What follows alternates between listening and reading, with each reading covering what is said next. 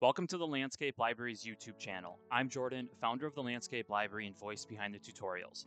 Don't forget to subscribe to our channel and visit our website, thelandscapelibrary.com, to read landscape-focused articles or enroll in our online courses teaching the top softwares for landscape design. If you have questions or comments, add them below and enjoy the video. In this video, I'm going to show you how to use the copy command in Rhino. And it's a very simple command.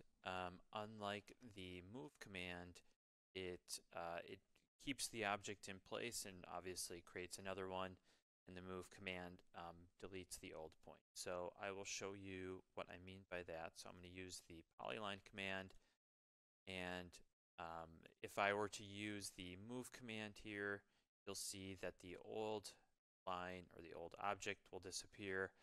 But for the copy command, if I typed in copy, it asks select which objects to copy. I will select the object, press enter when done, and just like the move command, you can select whichever point you want or off the point to move, and it will create a copy. So if I hit exit, we now have two copies.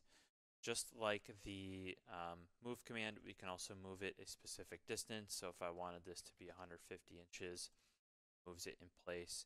But the one thing to note is if you were to use these commands, these are just to move it in place.